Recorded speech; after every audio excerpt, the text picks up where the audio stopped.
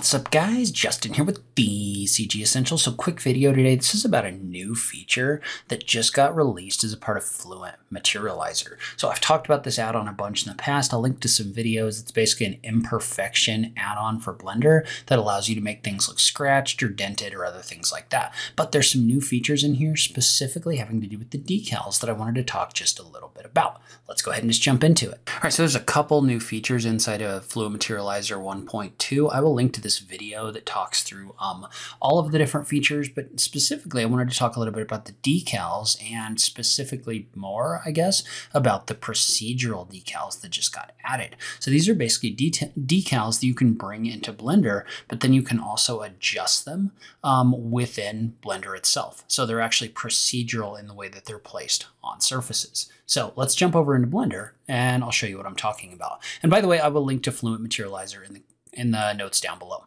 And so first off, the way that the decals initially worked is what you can do is you can go into the library, you can add new decals, right? So if I click on add right here, what that's going to do is that's going to give me an empty, which I can then tap G and then hold control, and that'll actually place on a surface, right? So I place an empty here, and then all I have to do is just plug that decal into my mix layers over here. Now we're going to add multiple different decals. So I'm going to tap the F key and add a decal mixer over here. Note that we're in the shader editor down below.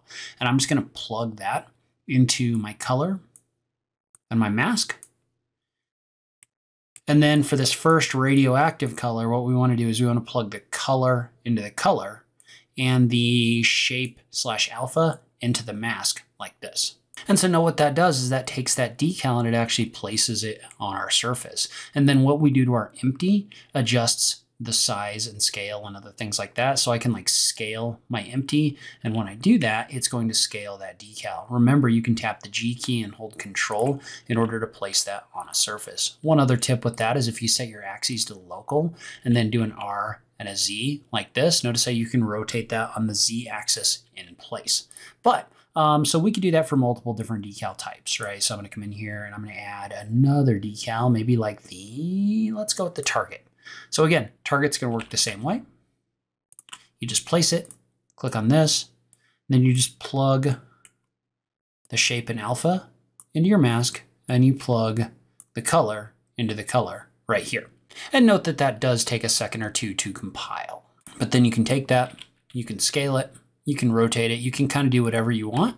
So again, notice how if you tap G and hold control, that's going to place that on this surface right here. So really cool. I think you can add your own custom images in here as well, just by doing F, and you can do an add image and load your own image in here. I'm not going to do that, but what I do want to do is take a look at some of these procedural decals. So for example, and actually all of these are procedural, but let's go ahead and let's draw up like a frame hatch, kind of like they had in the image in there. So I'm just going to tap G, hold control,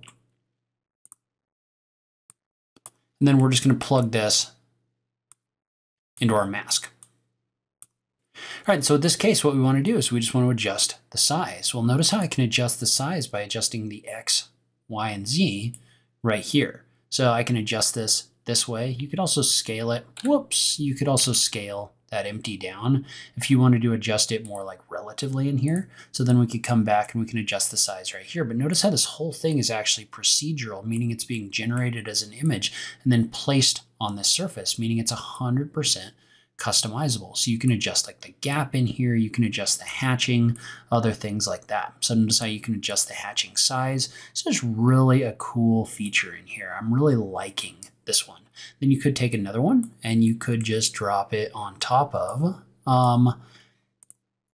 say we wanted to add like the barcode or something like that. Well, we would just do the same thing, hold control, place this here. I'm gonna go ahead and scale it down because I can assume that it's gonna need to be scaled down.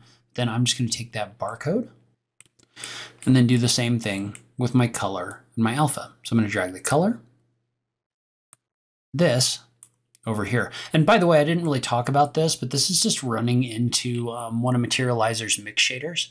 So if we look at this, right, I've just got the decal mixer.